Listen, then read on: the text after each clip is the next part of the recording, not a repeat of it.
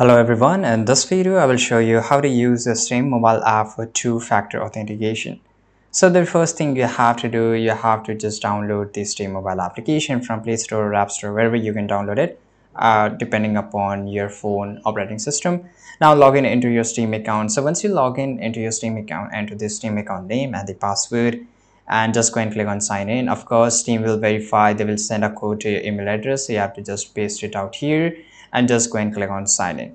Now here you have to go to the Steam guard option here, and here first of all you have to add the authenticator. You will need to enter your phone number including the country code. If you have already added, then Steam will not ask you. After entering your phone number, you will receive a confirmation email from Steam, right? And once confirmed, you have to enter your recovery code, which I've already told you. After successfully adding the authenticator, you will be provided with a recovery code.